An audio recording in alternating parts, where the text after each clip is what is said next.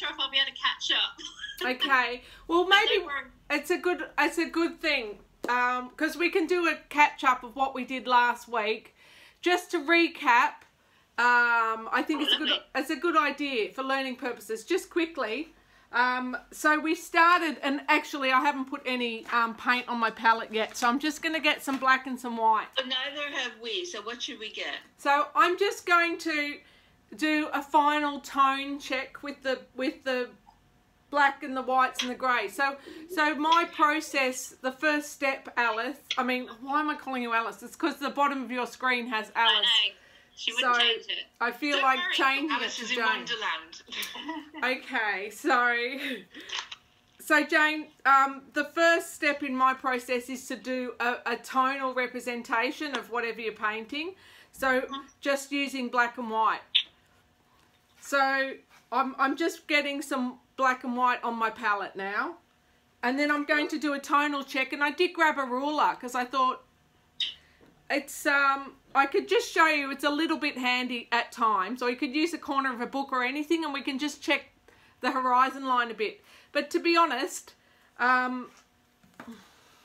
it's only something that you might do to please yourself, really. It's not necessarily going to make your painting any better. Sometimes, you know, if you look at a lot of landscapes, sometimes a really perfectly straight horizon line, it's too perfect and it won't look any good. So I don't think we need a ruler really. But so I'm just putting some black and white on my palette, and so there are many different kinds of black. I mean, I was using this Payne's grey, which is a very dark grey. But then it comes out blue, doesn't it? If you don't put it on very well, with watercolour it comes out blue. If you don't put it very deep. So what colour is that, Kay? The black? Payne's grey. It comes out blue a little bit underneath. Yeah. So I think you've brought up. Watercolour. It does in watercolour. Yes, and actually, Kay's brought up a really good point about colour. Because it does change a little bit depending on what medium, but also depending on what kind of paints you're using as well, slightly, because the pigment will behave differently. Sometimes you might have a heavy body paint, or you might have a sort of more drippy paint, and so the tone that you get will be a bit different. Yeah, if that makes sense. So, okay, now I've got some black and white. I'm going to just have a look at what we've been doing on, turn around and see what, now I'm just thinking if I got all my paint brushes. So also, Jane, we talked about paint brushes, sizes, and I really always recommend to start with a much larger paintbrush than maybe you're comfortable with. Okay, so these ones are about 1 inch wide. There's a flat one and there's a rounded one. Oh, so, lovely. So either of these are good to start with. And Jane, have you got your reference picture that we're painting from? Yeah, I printed it out. Okay, so is that a colour or a black and white? I did both. Good. So this is a black and white. Okay, so what you can do is we did start upside down and just try and map out these black and white areas. So we started by just doing I think it was a dark grey and a white. So the white we painted the hills in the background and the sea were white because they were the lightest tones in the picture. But we sort of put them all in together as the first step. And then the black or the dark grey was just all the trees in the foreground. Oh, cool. So when I say all the trees in the foreground, I think we also included some of this. No, I think that was it, wasn't it? Just all those trees. And then this was all white. Yeah, I think that's what we did, didn't we? Brilliant. Yeah. and then the next step was to do a mid-tone, a grey, but between those two colours. So what we do is we get either ends of the tonal spectrum, so the darkest tone and then the lightest, and then we put in all the greys in between to build up. So something like this, which has more graded greys. So that this is more, it's got all the tones, but actually there's more tones to put in on here, but not that much. And actually, I don't think you want to go too detailed with the tones. I feel like actually that's probably enough detail to go with the tones. Yeah. You know, there's some really light coloured bushes here, but we can put those in afterwards. So I don't know, is this making sense, Jane? It is, but I don't want you to focus on me because... yeah, no, you can just crack on when you understand what you need to do. Go, Jane. Yeah? I really appreciate you explaining it to me. That definitely helped make it. Oh, that's clear. okay. I mean, I feel like it's a good recap for everybody. Thank you. Is that helpful? Oh, should we use the chat? Well, Or you can... I haven't got white, and I haven't got all that many colours. Okay. Kate, So, you haven't got any white paint? no. Oh. But I've got a very, very light yellow. Oh. What colour yellow is it? What sort of yellow? Lemon yellow. Oh, sorry. I'm going like that because I just feel like that's a really tricky yellow to work with, Kate, because a lemon yellow is very bright. Right. So you want to definitely have a more neutral colour than lemon yellow. A Naples yellow would be okay. That's quite a neutral whitey yellow. No. But yeah, I think you want to stay away from the lemon. What about ochre? Well, I just feel like that might be a bit dark, Kay. Yeah. So what can Kay use to make the light, bring the light into the picture? Because I feel like in a landscape, to create that depth, really white is your most important. Yeah. You know, it's not colour, but shade. Especially when it comes to doing the sky and things, the minute you put a straight blue on the sky, it will just really make it into an illustration and we'll lose that kind of sense of 3D. Yeah. So I'm just wondering, but you could use something else. Have you got any white, pastels or chalky things or anything like that? No, I don't. I've got some white watercolour pencils. Oh, that'll do. That would work. Yep. Yeah. Okay, so go for the white watercolour pencils. That's cool. That might be really good, Kay. I mean, to be honest, it's nice to mix up your materials like this, I find, because it brings out different marks, different ways of making marks within the picture, and it can make for a really interesting picture. It just can broaden the kinds of marks you're making on the picture. And so, Kay, we might be able to turn this hurdle into, you know, something special. Okay. Which I think, I'm just saying that it'll give you an example of the mindset you want to have to be doing this creative stuff we're doing. I thought I had white, but I don't. Okay. So, have you got any other art materials, Kay, that might have a white? No. Like, for instance, I've got a chalk pen which I sometimes use. I wish I could pass this to Kay. Yeah. I know. Because chalk pens you can mix with all sorts of mediums. They're fantastic for just bringing a bit of light into an area. But you probably need a bit more white. Have you got any talcum powder, Kay? Yeah. I wonder if that would work. I'll try it. Yeah. What do you think? Susan, have you got an opinion on that? What do you think? Sorry, I've got some... Well, I was thinking along. Sorry. Yeah. I was thinking along the lines of household paint. Has she got any emulsion or anything like that lying around? I'm sure. Of course, yeah. Well, she's gone off to get the talcum powder now. I mean, talcum powder could have been the craziest flour suggestion. Or bicarb, all those will work, yeah. Yeah, I just don't want it to go all gluggy. Or glaggy, yeah. What is she? Is she in waters or acrylic? She's in watercolour. Oh, right. Beg your But she could mix... Yeah, well, she can still use a bit of both. I think she could mix the talcum powder with the paint. Yes. I mean, just see what happens. But I don't think... Yeah. I mean, obviously, I think your suggestion is much better to use the household paint. Anyway, remind me to ask Kay when she gets back if I forget. Okay, so... We were thinking along the same lines. Right. Yeah. So what do people... Beg your pardon. Pardon? Beg your pardon. That's fine. My partner's sat in the background. Oh, is he putting his 2 and he cents came in? up with emulsion paint as well, so it's his Oh, well idea. done. Oh, my God. Has everybody else got, like, people outside the frame advising them? That's cool. Bring them in. Bring them into the picture. Does he want to paint too, Susan? Bring them in, yeah. My dog.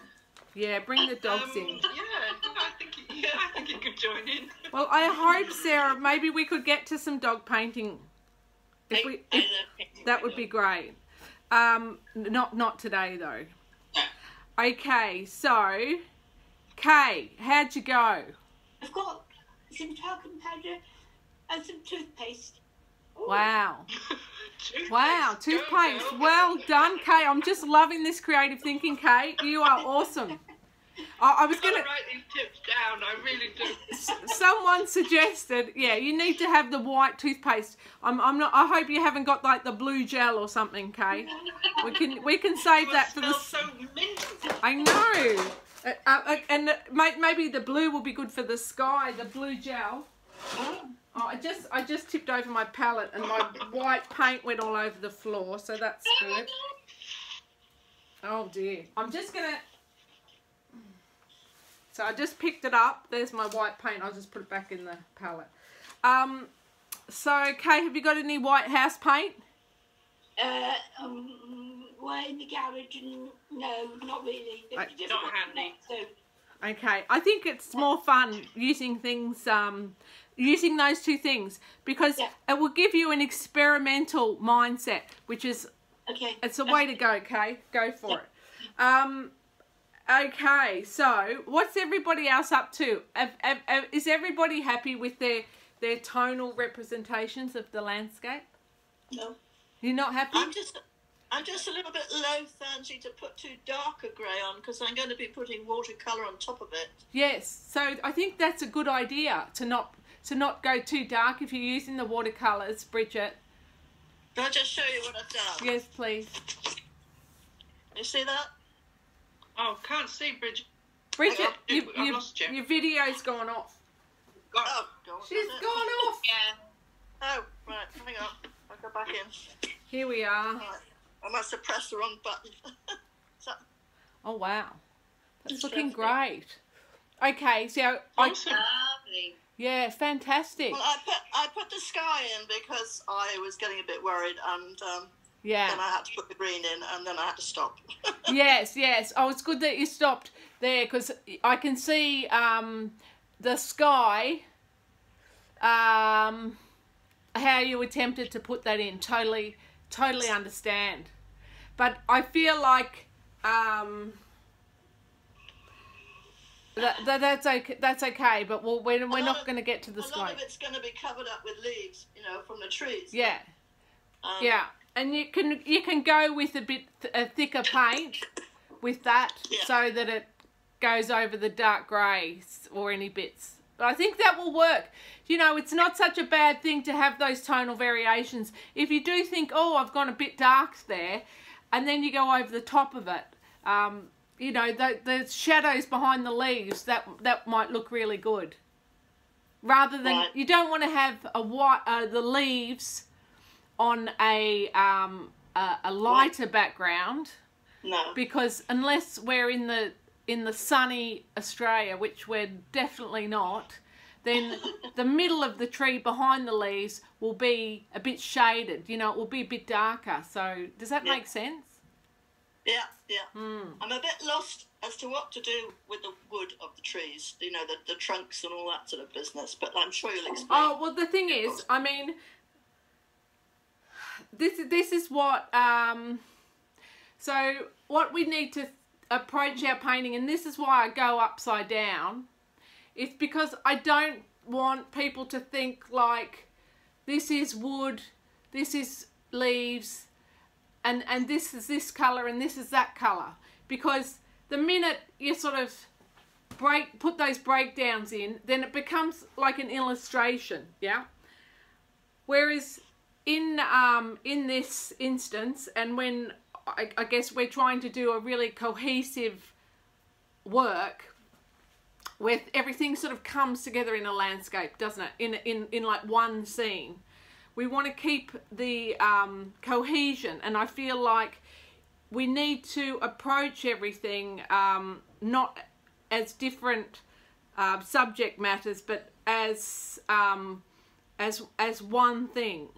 So, for instance, we're really looking at, because our eye doesn't make those distinctions. When we're looking at a tree, you might sort of think, oh, it's sort of starts, the bottom of the trunk is a bit warm, and as it goes up the tree it gets a bit cooler as the shadows come in, and then it goes a bit darker up the top where there's more shade. Or I mean, that's the way we're going to get to a good painting, because then you'll have a tree that looks all like one thing, if you're getting my analogy. Whereas if you're thinking it separate, then you're going to be like, the top of the tree's green, bottom of the tree's brown, and we want to get away from thinking about things as in different colours. We want to think about colours in terms of warm tones and cool tones. Warm colours and cool colours. I don't even know if tones is the right word. Colour tones. Well, now I'm having a... but let's just think in warm colours and cool colours, instead of like leaves, trees, sky, clouds, da da da. Does that make sense? So that's my biggest wish for today. My biggest intention is that when we're approaching putting colour onto this landscape, that we just are looking at where the cool areas are and where the warm areas are. But whilst we're doing that, we'll probably go, oh, that's a bit dark, and put a bit more white in and stuff. Or in Kay's case, a bit more talcum powder. So, Kay, how's it going there? Have you started mixing? Just starting to mix. Okay, so shall we start with some colour? Is everybody happy to begin with some colour? Yeah. Because... Yeah. I might just quickly have a look at what I've done here, because I haven't looked at this properly since last week. But I think I'm fairly... The only thing I think is the horizon is coming down here. Whereas I think on the picture, this horizon of the sea, where the sea meets the land, is going up a bit, isn't it? I don't know if people can see that. What are you saying? So I'm saying, Sarah... Sorry, I missed you. That the thing that makes me most unhappy, because you only concentrate on one thing at a time in your painting. So once I've finished up this thing that is making me most unhappy, which is the horizon of where the sea meets the land, there'll be another problem which will make me unhappy. So, but at the moment, it's the one thing I want to fix before we go on to colour. It's just this bit here needs to be, this horizon line needs to go up a bit, needs to be a bit higher on this side. You know, so, but everybody else, if you've got something that's annoying you in your painting right now, does someone want to share? So I've just want to share that I've turned it back upside down. Yeah. And I've turned the thing I'm painting from upside down again, because I think I need to do that. Because otherwise I'm being too literal in my approach. Yeah. So I just wanted to share that. Yeah. Thank you. Thanks for sharing that, because I feel like this would also help everyone as a reminder of why we do the upside down. And also, Jane, I thought you were frozen for a minute there, but you were just being really still and really listening. Thanks for that. So we went upside down so that, like Sarah said, then it becomes like a literal landscape. And what we want to do is we want to see it more abstractly so that we can get things in the right place. Yeah. So this, for instance, so when we go upside down with this, it's much easier to see where the horizon line is and how far up the picture it is. Whereas when you go like that, it's too easy to fall into a kind of like prejudgment about where horizon line should be, and you know, and especially when we come, I'd like to at some point paint portraits and where things go on people's faces and how they appear. You know, I mean, if you want to do a good portrait, you really have to abstract it out, you know, and see that actually a nose could just be a horizontal smudge, like, rather than a triangle, you know. So, although, brilliant. Sorry, I kind of went off-piste a bit there again. I like the upside down trick. I think that's really good. Yeah, so it's a good trick. And then I did mention, were you here last week, Jane? No, you weren't. So I did mention about Renaissance painters and you know, other the history of Western art, where people did try to reproduce the way that a sort of realistic interpretation of nature and landscape. They did use lots of mirrors and rulers and upside down and, you know, looking over your shoulder in a reflection and all those sorts of things, because it was much easier to get the angles right and where things were. So we could do that with our colour, but first I'm just going to fix up my horizon line. So if anyone else wants to share something that's annoying them about their painting, that they're going to fix up now, I probably need to get myself a paintbrush. That would help. I know somewhere there's a jar full of paintbrushes. Oh, here it is.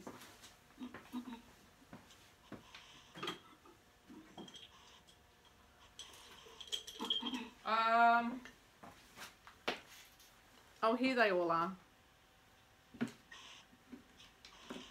Because I just cleaned them. Okay, so I'm going to use this brush, which is about 1/2 inch. So I don't think we need to go much smaller than this, Jane. Okay. But even when you're doing your big, just the darkest areas and the lightest areas now, just use as big as brush as you can, really. You'll be fine. Okay, so I'm going to fix up this horizon line just because that's annoying me the most now. So I'm just going to mix like just the tiniest bit of black in the white to mix this really light grey here. And always, you know, referring to my picture. See, this goes definitely.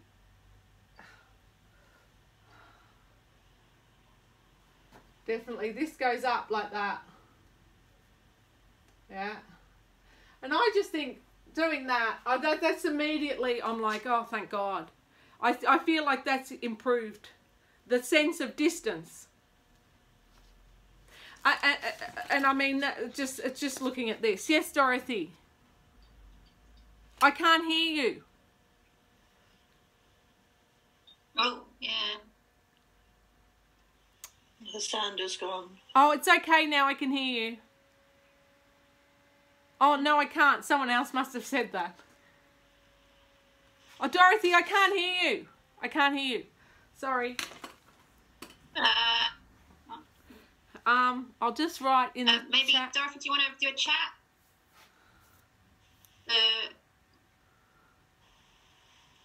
I can't hear Dorothy. There's a button on your screen, Dorothy. I'm trying to look through. It's strange, isn't it, Jane? Because everybody's unmuted. Yeah. It's the Dorothy, slash through it. Pardon? Can you hear me, Dorothy? This is Bridget.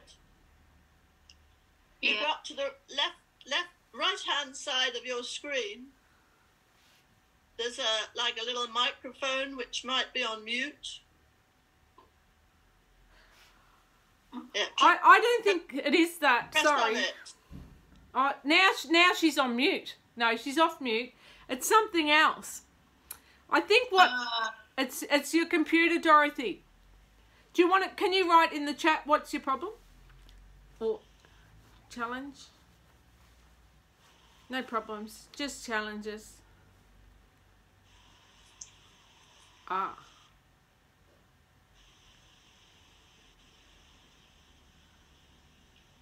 Okay.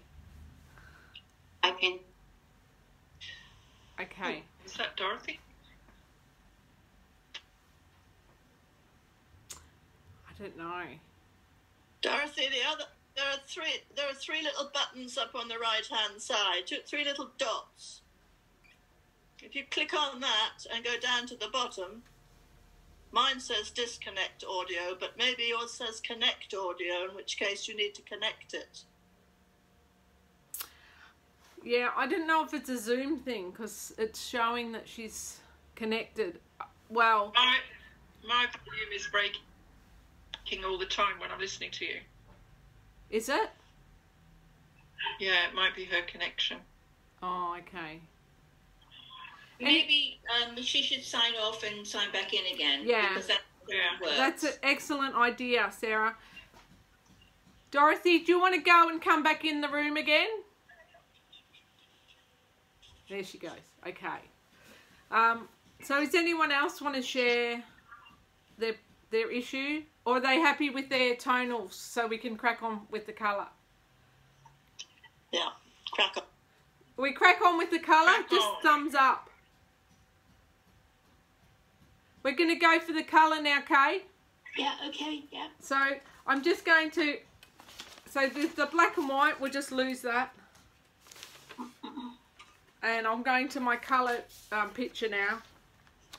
And what I did was, so I printed that one that's got colour.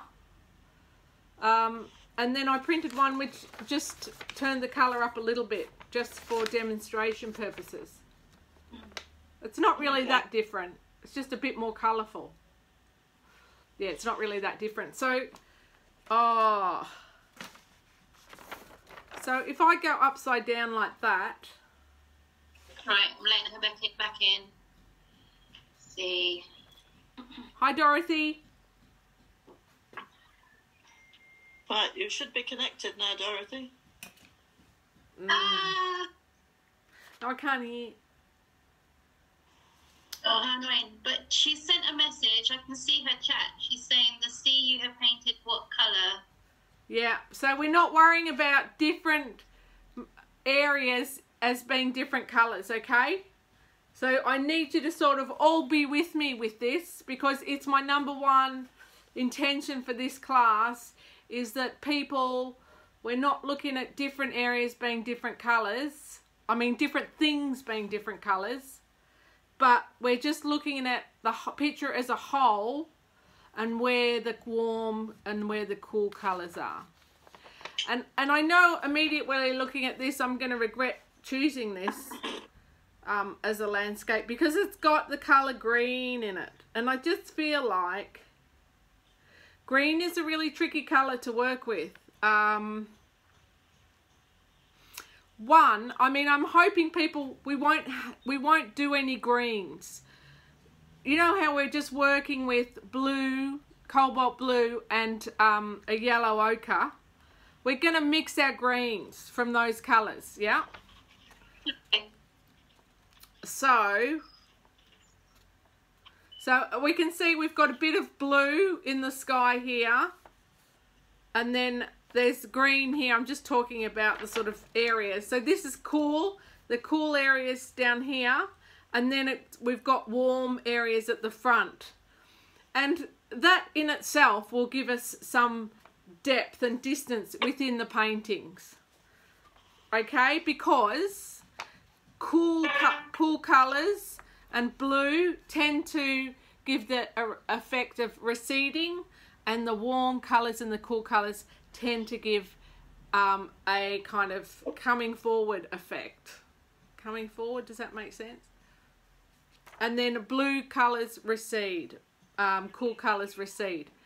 Okay, so does that make a bit of sense?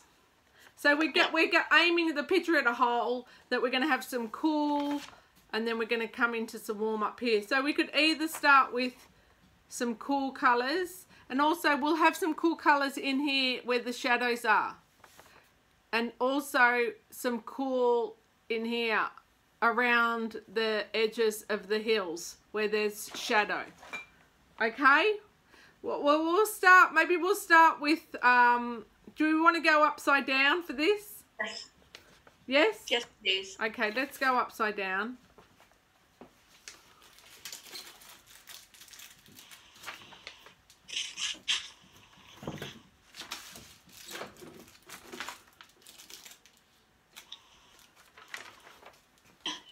Okay, so do we want to start with cool? Should we start with cool? Because I know someone started with the sky here. Sorry. Okay.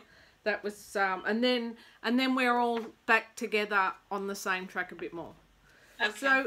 So shall I do a little blurb about painting sky? I mean, Okay. we could do a whole. Oh my God, it's 11:36. We could do a whole thing on painting sky, but I'll basically I did write a few notes about painting sky. Oh, lovely. This is the simplified version, which is really actually harder than you think to come across. And that this is my sort of oops. Sorry, I've got my trolley too close to me. I need to push it out the way. There we go.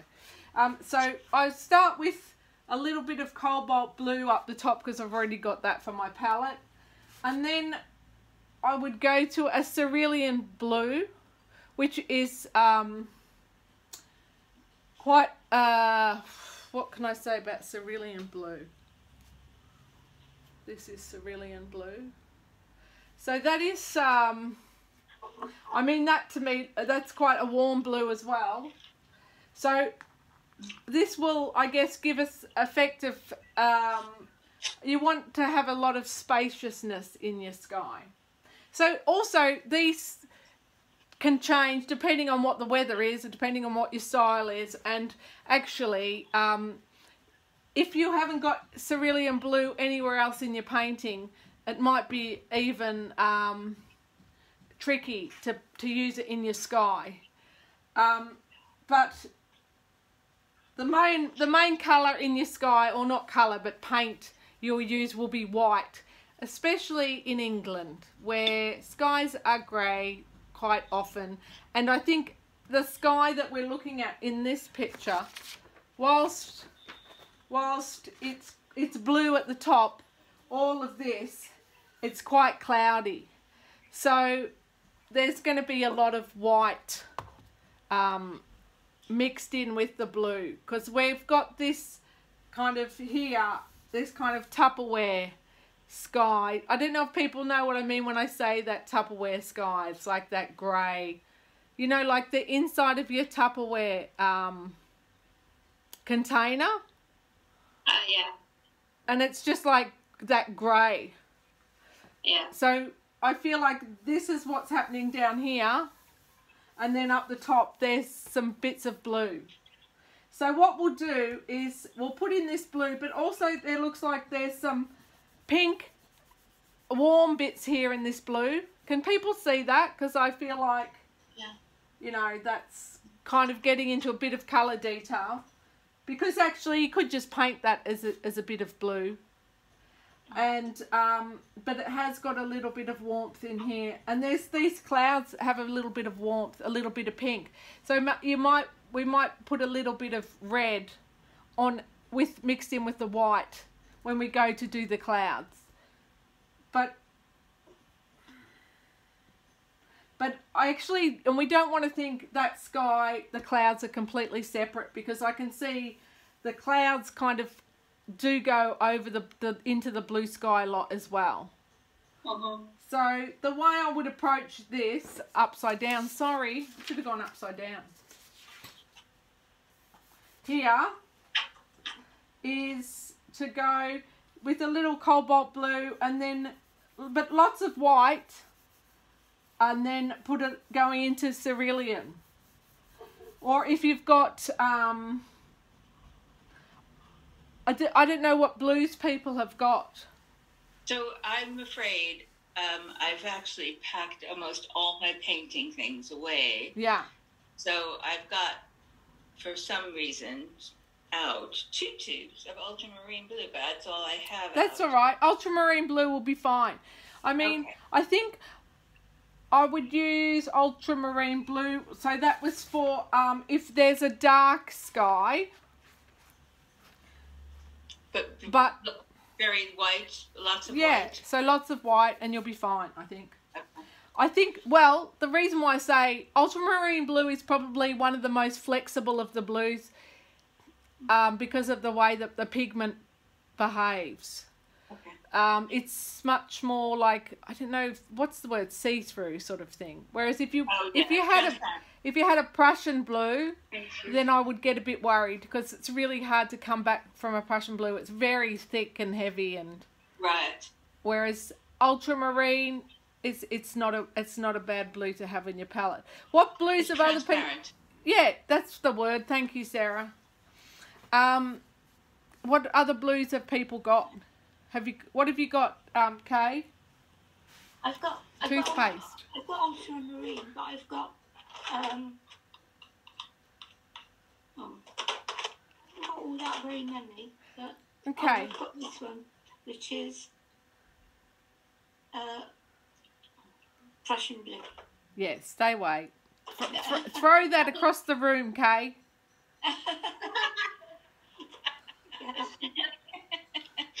Yeah, no, we'll stick to the ultramarine.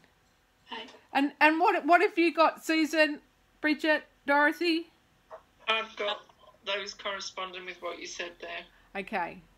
Yeah, I've got the same as you. So you've got some cerulean. Right. Yeah.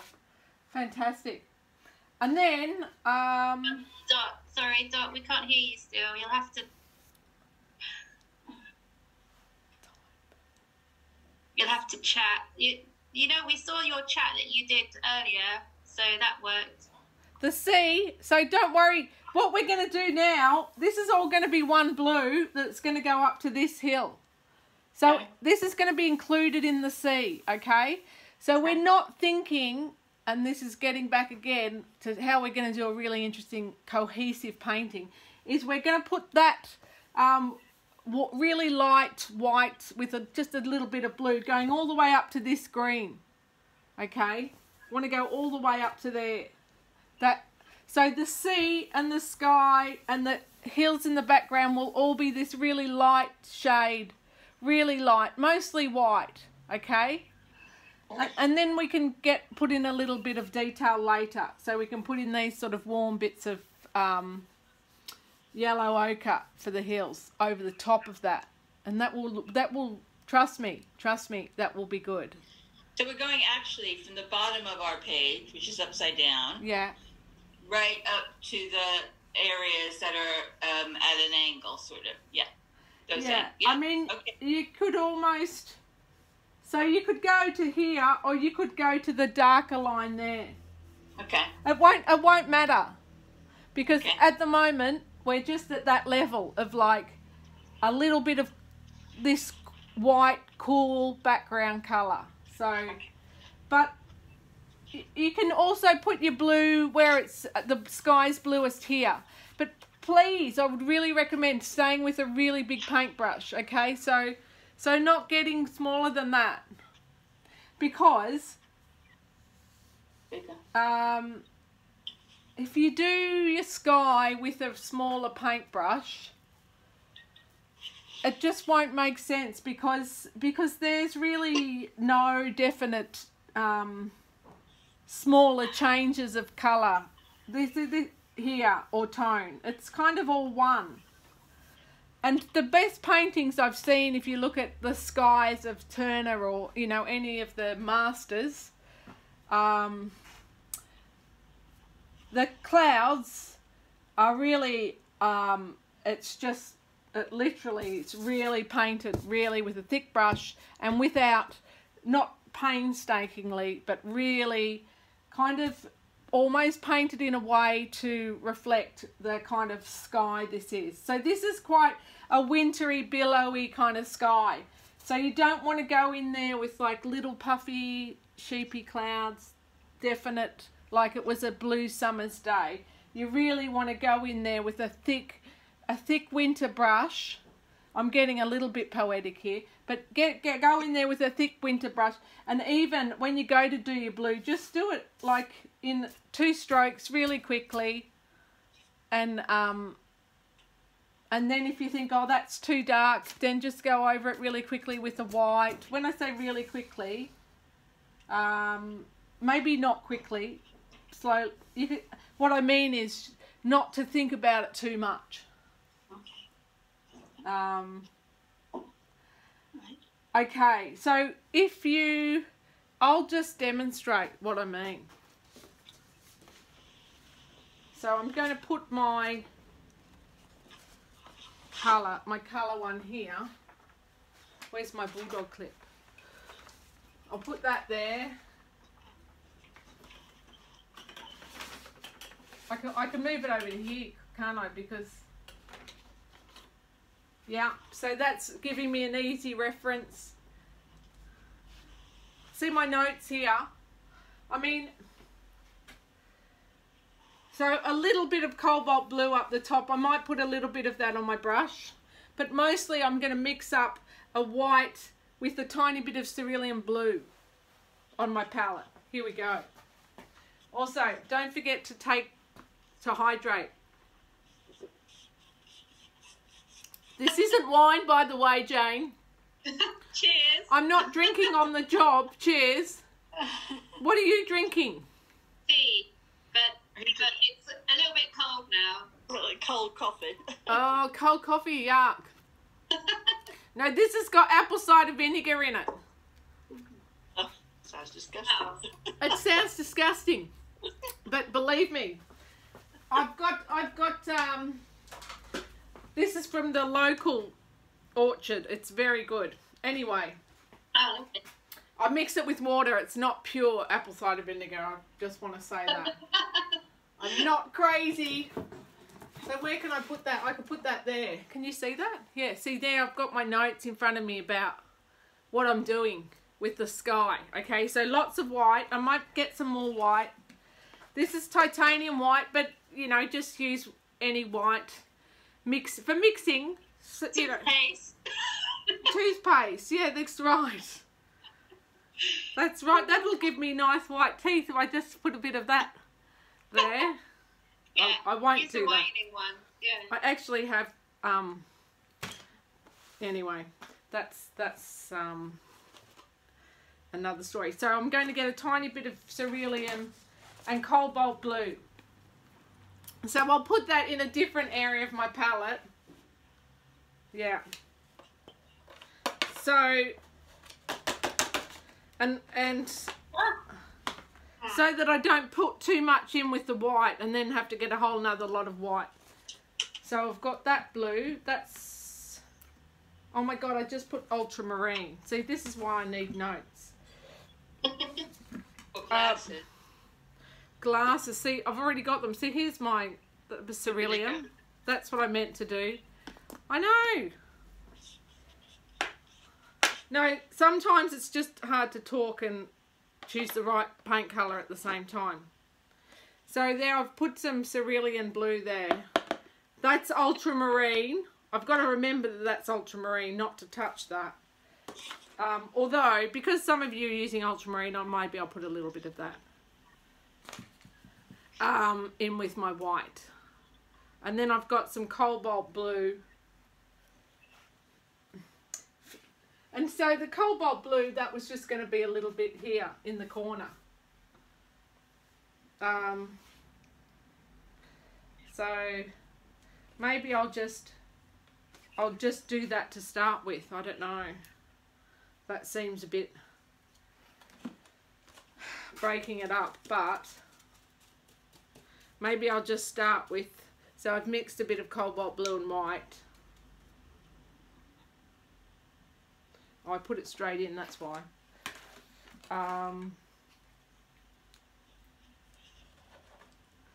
Okay, so how are we going? Is everyone started? I'm being a bit slow in my demonstration. So I've started. yeah, okay.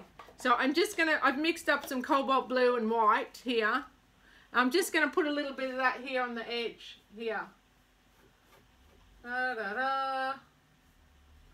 I mean, I might go a bit darker with it because I feel like the top of your painting with the sky, it's nice to have it like a little bit darker, some darker bits just to give it some depth. Yeah, so I've got a little bit of cobalt blue there, but I really want to crack on with this cerulean and white mix that I'm doing now. And to me, immediately I'm thinking, oh, maybe that's a bit warm. I want to put some, maybe I'll put a little bit of ultramarine in that, just the tiniest bit. Yeah, just the tiniest bit. And then, oh no, I don't know, maybe I think so. I prefer, maybe I'll put some more cerulean in. But see, there I've mixed the blue there that I'm gonna use for the bottom, so for where it's a bit more blue, and then I'm just gonna go back to like nearly white. So I'm thinking now maybe we should have left this patch of blue maybe towards the end, but anyway, there it is. So I've just done that, as you can see, and there's a bit here, and there's a little bit over here is quite dark. So ultramarine would be, but again, that's probably going into detail too much. So I've done that. I've put a little bit of blue in the corner there, and now I'm just going to go back and mix more white in as I go down the painting. Okay, is that making sense? Because there is a bit of blue coming in here, but I feel like just let's just get it down. Let's just get down the really light white colour of where the sky is, and if we want to add more blue later, we can. So I've just mixed up this really light blue, really light, for the sky. Now, I know I said go over here. I'm going over here very lightly so that I can still see where the changes are. Is that making sense?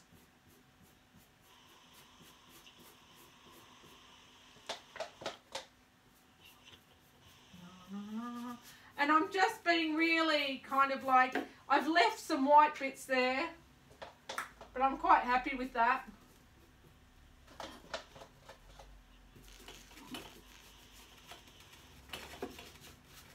So that's just a really quick, oh, there's no sky there, Anne.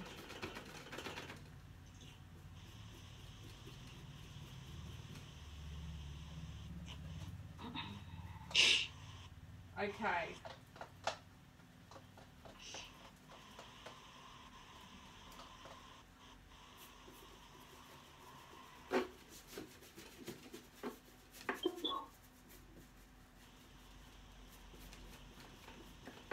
And at some areas there's where it's, you can see a little bit of pink in the sky. I'm just going over it quite lightly to let that red behind come through a bit. Probably should have told you that before you went in and did your sky, but I kind of had to demonstrate to do it myself to realise actually that was a good thing to do. Yeah, so I've done it really roughly. I don't want to have any areas of completely flat white. I probably should have said that at the beginning too. Yeah.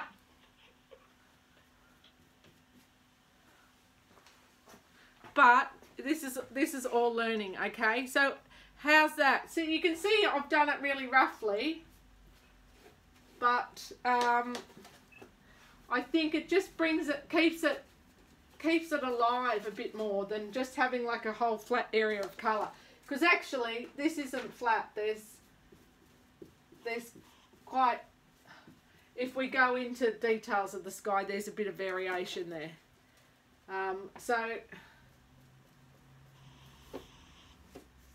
And there's probably a bit more blue that I haven't put in there.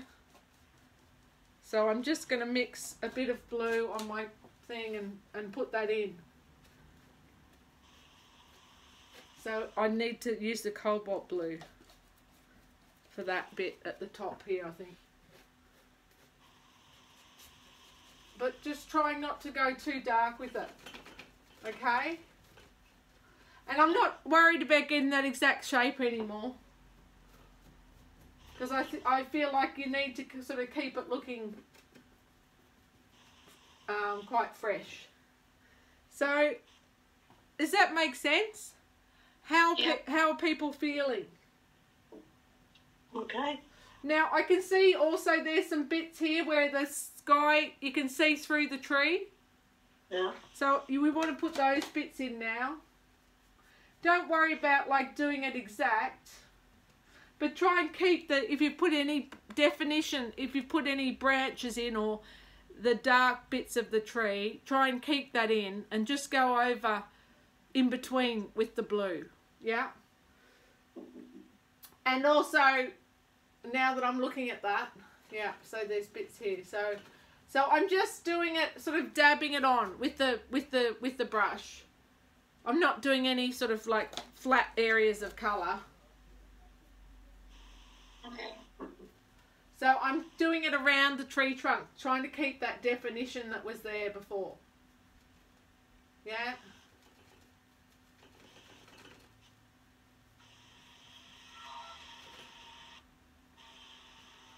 So I'm just dabbing it where the sky might come through.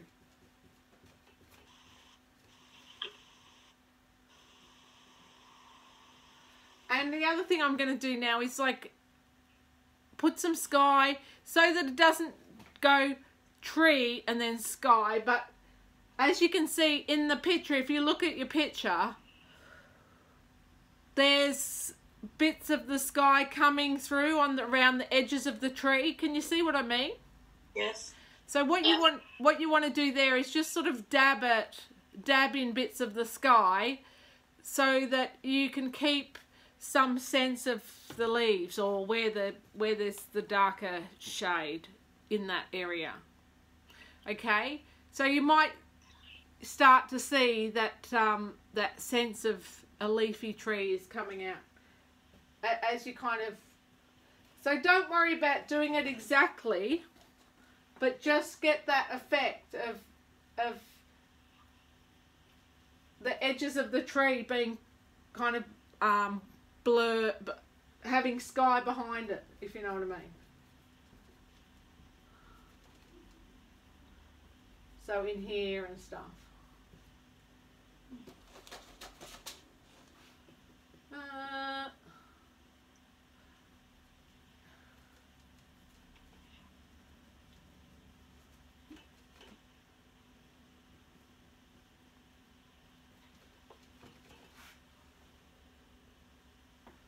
Okay. Now,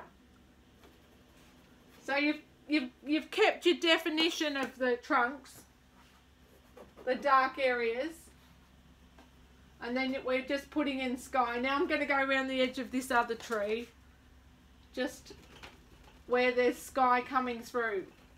And this is I'm using a very dry brush. So to do this, which I feel like you want to do. Don't put water on your brush at this stage. Keep your brush very dry, because that will help you get that stippled effect around the edges of your tree. I think so. For these sort of trees. Although, you know, none of this is set in stone, you know, because there might be a reason for having a wet brush if they were willow trees and you wanted to get that some sort of drippy effect or something. I don't know. But for the purposes of these kind of bushy trees, I think we want to have a dry brush. So I'm kind of just getting rid of any edges, any kind of sharp edges between the tree and the sky now. Can you see how, do you want me to turn it the other way? I'll just, if you can see what's happening.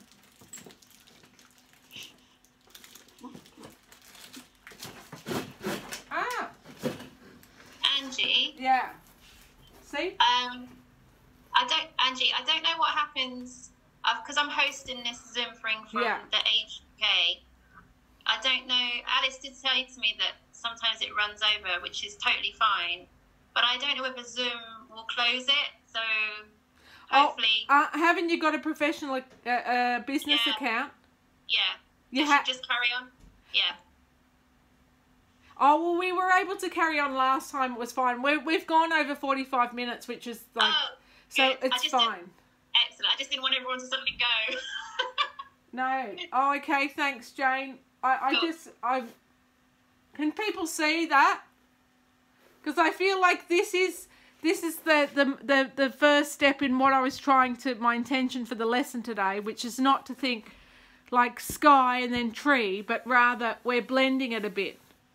Okay, so can you see how by stippling the sky along the edges of where we had the black tree, and then can you see that it's coming out as a tree now? Where you know you can see bits of the sky through the leaves. Yeah. Okay, how's it going, Kay? It's all right. Not very good, but okay. I'm enjoying myself. Good. That's the main thing. That's the number one thing. We want to just have fun with this. Yeah. We're not in school anymore. Yay. So we're just having fun and exploring. But these are. I'm really interested, Kay. How did you go with the toothpaste or the talcum powder? Well, the toothpaste didn't work very well. Yeah. The talcum powder did, but it absorbed all the water. What absorbed all the water? The talcum powder. Talcum powder, it would, wouldn't it? It was a chalk and. Yes. Yeah. So. It's okay. So were you able to make a paste with it? Or not at all? No, it sort of disappeared a bit. Yeah. Perhaps I didn't put enough in, or enough of. I was a bit tentative. Yeah. Yeah, a bit little cautious, but maybe just go for it a bit more, Kay. Yeah. Put in more water until it goes pasty. Okay. Oh, yes. Okay. Yes. I want to show you. Go on. Not my painting, but oh, look at that beautiful doggy. So I told you he was sleeping. He's really not watching. He's really sleeping. Well, what sort of dog is that, Sarah? Cute dog. Yeah. He's a Spanish hunting dog. Wow. Called the Bordeguera, and he's a rescue from Spain. Wow. Fantastic. He's beautiful. Thank you. That's great. He's better. He looks better than my painting at the moment. Well, it's a different thing. So, well, I mean, we're still at the beginning of our painting, guys. Yeah. So, but I hope that everybody was able to like stipple around the edges of the trees and get that sense of the sky behind the trees. Trying. I mean, what do you think? Do you think I got it? I don't know. I think it's all right. I think you have not only got this sense of sky, but also a sense of movement, which is very nice. Yes, and I think the way I do that is just by turning off my brain and turning on my body and just kind of enjoying that, you know, that kind of do. You know, so I'm not really thinking much about what I'm doing. I'm just knowing that we're kind of getting a bit of light through the trees here. The only thing I was thinking was I didn't want to get rid of these branches. Yeah. Because the sky cannot be seen through the tree trunk. It can be seen through the leaves. So that's why it was really important not to go over the top of the tree trunk, I think, for the purposes of this picture, in this case. So if you did go over the top of one of your dark tree trunks, you could put it back in. If you feel like that ruined the sense of tree. Yeah, and the movement, so you want, yes, that was a really good point, to keep in the movement just meant you keep your brush going, so keep moving with your painting. So, and also like going over here, this tree, and then maybe going to the other tree, so you're kind of moving all the time around your painting. And actually, you know, we might be putting something up here. I just noticed actually there's a bit here where there's some light bits in there too, so I might go in there with some white, but maybe not. Maybe we'll just do this sky bit first. So at the moment, I think if we finished by just I said use a dry brush, but now I'm putting some water on my brush a little bit to just get rid of any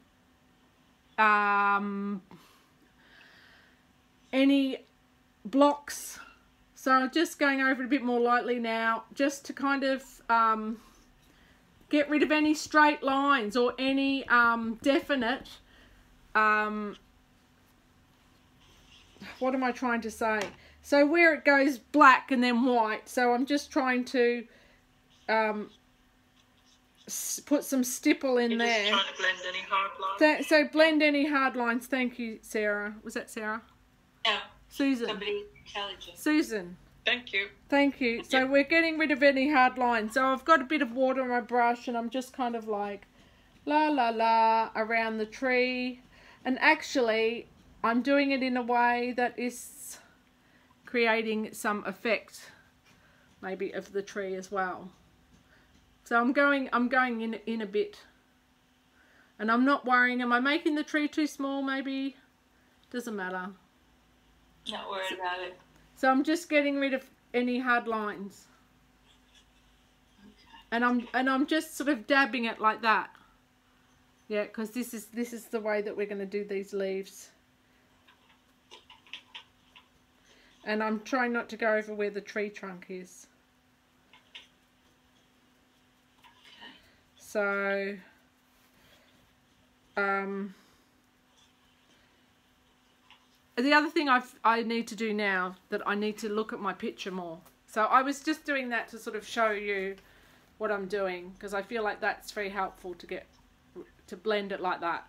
So even like that is like putting in a whole lot of leaves, I feel like.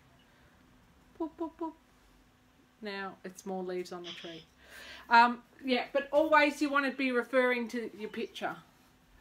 Upside down or straight up, whichever way you're doing it. You want to be following this.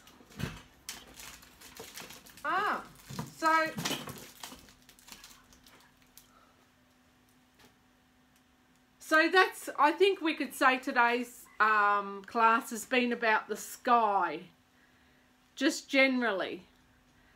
Yeah. Because I did laugh, we could do a whole painting on the sky, and actually we have.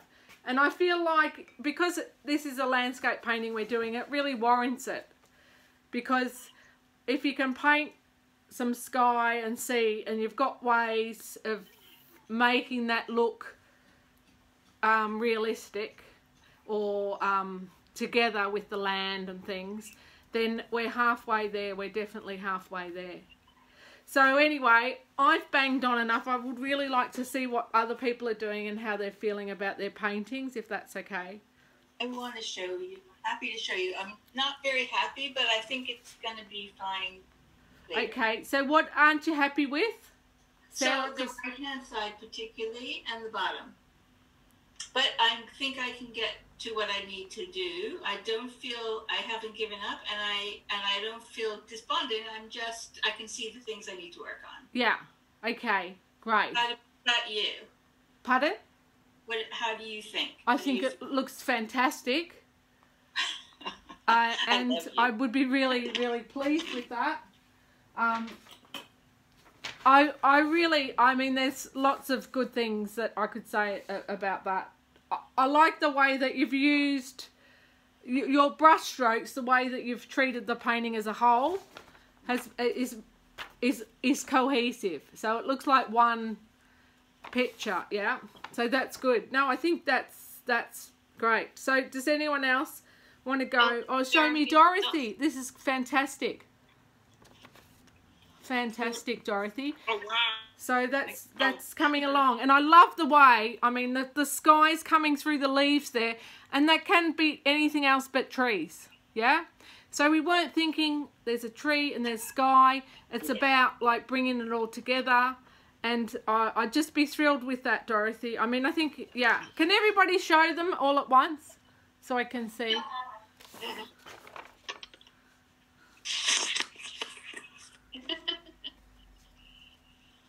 Okay, this is where I want to do a print screen. Ready? I'm going to do it. Yes, Seth, come on. 1, 2, 3. Yay. Oh, hang on. Ready? Sarah, show yours again. Oh, sorry. Sorry, this is just a group photo. Bridget, where's yours, Bridget? How's that? Oh, yeah, ready? 1, 2, 3. Hey, great, thank you. Okay. So, woohoo! Now I've got a photo. So, Kay, can you show me what you did with the talcum powder? Oh, wow. Fantastic. So, I love, you've got a real sense of depth there, Kay. This is great. You've got the sense of depth in the sky. That's it. That's what we've done today. And your trees, can you show me again? I want to see your trees. They're looking great. But one's all right and the other one isn't. Yeah, because I feel like you just need to put some dark areas in the other one, Kay? So you've got that variety of light and dark. So just a few more tones in there, and that's going to be awesome. It's fantastic, Dorothy. Dorothy, can you show me yours? Woo! Wow, fantastic. It's great. See, they're real trees. Oh, I'm so pleased. Susan, your turn. They're fantastic. That's brilliant, Dorothy. Thank you. You don't want to show? Come on. I don't like colour. Oh, you don't like colour. But there wasn't much. It was just a little bit. Just the littlest bit of blue. The smallest bit. Okay. We've gone in with some green. She skipped ahead. Yeah. Oh. Oh. Susan. The rebel. Okay. Oh my God. Okay. You are a rebel. Susan, you've just gone way ahead in your own style. That's fine, and I applaud you for that. Your sky is looking awesome, so you've got to be pleased with that. Yeah? Yeah. Yeah. But I'll work when the screen's off. No. But I'm just thinking, you know, those trees, they could have a bit of light coming through them a little bit more. Yeah? Yeah, I'm going to start stippling now. Because at the moment they're blocks of green. Yeah, do it now and then show me. Yes. Because I think that will, like, you could do stipple for 30 seconds, and then all of a sudden, they'll really come to life. But I'm just like over the moon with how everybody's been today. And you're up to us nearly next week, Jane. You could go along with us, blue skies, in the meantime. Yeah? And then we'll all be at the same spot next week. Except for Susan, who's like just created a masterpiece just in the 10 minutes her own time. extra. Yeah, fantastic. So, I mean... Bridget's. I didn't see Bridget's. Did we do Bridget's? Oh, sorry. Oh, yeah, don't forget Bridget. Oh, sorry, Bridget. Oh, wow. that's fantastic. I love it. That's so beautiful. Well, it's very pale compared to all of you. No, but I think that is very good. I know you want to go for pale because the other thing is this landscape is very pale landscape. Yeah, there's a lot of like it's really airy and really subtle and soft, and I think you've got that down pat, Bridget. So keep that. You want to keep that. That's fantastic. Really good. How are you feeling about it? Do you like it? Yeah, I'm quite pleased with it now. I've done some stippling, and yeah. I'm just terrified of the trees themselves. We'll get there eventually. What are you terrified about the trees? Well, I'll probably spoil the whole thing, but... Why would you spoil the whole thing? I don't know. I'm a very negative thinker about my painting. Oh, no, we've got to stop that now. No, yeah. Don't be doing that because there's no way that you could, this is just a learning exercise. There's no mistakes. There's no, if you stuff up, you can't stuff it up because I can guarantee you as soon as you think, oh, I've stuffed this up, which I mean, it happens to me all the time. I think I completely stuffed this painting, but actually 5 minutes later, after I've gone over the top or reworked it or whatever, it's like that can be the best thing about the painting ever. Like I started to work this background of this dog that I was doing yesterday on Sunday, and I thought, oh my God, I've completely ruined this painting by putting in this green-blue background. But actually, I kept working with it, and it turned out it could be the best dog painting I've ever done. I'd never used this phthalo blue and green before, and I just thought, oh my God, this is just shocking.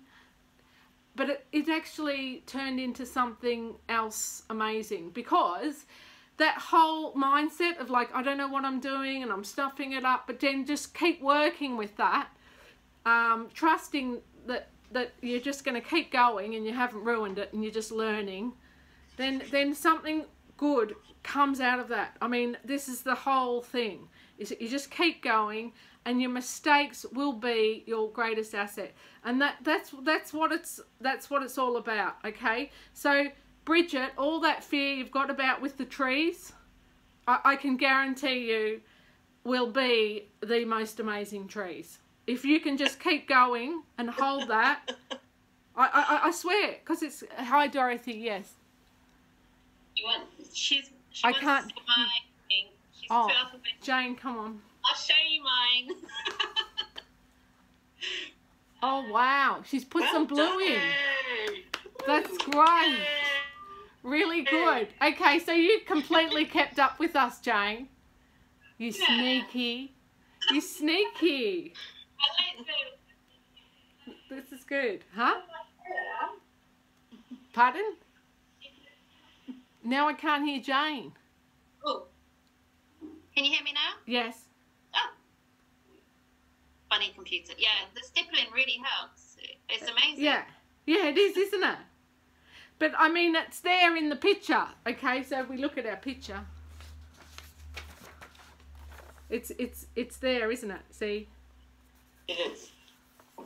It's not tree and then sky. It's like all stipple. It's great. Yeah, so it's going to be... I'm so excited for these pictures. I mean, I think we might have some really nice Christmas presents on our hands. But we won't jump ahead, just one step at a time. So I don't know if people want to just stop, and then next week we're going to get some yellow ochre. That would be a good colour to get. And Kay, maybe you want to get some more talcum powder, no, or maybe some white. I don't know. I'll try to get some. Yeah. Yeah, I'll get some. Even if it's just white house paint from your shed, it'll be fine. And you can just mix it in. I mean, I don't know about... You probably want to use a water-based if you're going to mix it in with your watercolours. Yeah. That would be an important thing. But I think the water-based paint will be fine. Right. If you want to use that, or go to your shop. Okay, has anyone else got any questions? I'm really excited for next week. So I was going to say, if you've got any yellow ochre, that will be our next thing for next week. So it's good to talk about a little bit what we're going to do next week. We're going to get these warm areas. So we've done some cool, and then we'll go in. We've done the main cool bits. We're going to go with the main warm bit, which is this yellow ochre grass at the front of the painting. But we're not thinking about it as grass because there's some on the hills there, and then there's some in the trees as well. Okay, so we're not thinking grass, hills, trees. We're thinking some yellow ochre bits on our painting, and then we'll be like, wow, areas. Thank you, Sarah. And we'll be like, wow, that's just amazing, because I find yellow ochre is so awesome. Just like you just put a smudge of it, and then it's like that is a hill in the background. It's just amazing. So, and I feel like, you know, we want to keep. So we want to keep working on the right yellow. So you don't want to do yellow, lemon yellow instead of ochre, because ochre's a really earthy tone. So we want to keep that kind of earthy landscape happening. So if you can get some yellow ochre, folks, I would really recommend it. You know, if you want to do it for landscape painting, not just next week, but for your landscape paintings in the future. It's fantastic. Right. For painting nature. Okay. Great. Well, that was fantastic. Thanks, everyone. Thank you very much, Angie. Hey, I just filmed this. And I'm going to put it on my YouTube. Shall I send you the link, Alice, and then you could send it to people? Yeah. So if people want to watch it again, say for instance, you might think, and I might put some notes about the sky underneath the video, and I might name the video like painting in the sky, yeah. And then put the notes that I talked about that I've got here about that, because this folks, I mean, this is really gold dust. I feel like for your landscape painting, you will be streets ahead with these kind of notes, yeah, and then realizing that's what we're doing, because it just means you can make paintings that look like proper landscape paintings. Not that you want to have that idea of what's proper, because you know we all want to have developing our own style, yeah. So that's what I'm going to do, and then I'll send the link to you, Jane. Yeah. And then if people want to practice doing skies and clouds and stuff, then I'll put some notes in there, and you can go crazy with your skies. Lovely. Have you got, when you're going to send it to me, you'll send it to Alice's email? Yes, the well-being one. Oh yeah, I've got access to that. That's fine. Yeah. Great. Okay, and so when people are out walking in the fields this week, you look through the trees, the tops of the trees, and see how, see the sky coming through and stuff. How we did today, see the areas around the tree and how much sky is coming through, and how much is coming through will be dependent a little bit on the weather and stuff as well. So anyway, there you go. That's some homework. Brilliant. I feel like a proper teacher. Thank you, Jane. Lovely. Have a great week, everyone. See you next week. See you next week. I might have some Christmas lights up by then. It's been fun. Yeah, good. Now have a cup of tea. Thanks, Angie. Thank you, everyone. Thank you. Just fantastic. For standing. Bye. Bye. Okay. Great. Thanks, Jane. No problem.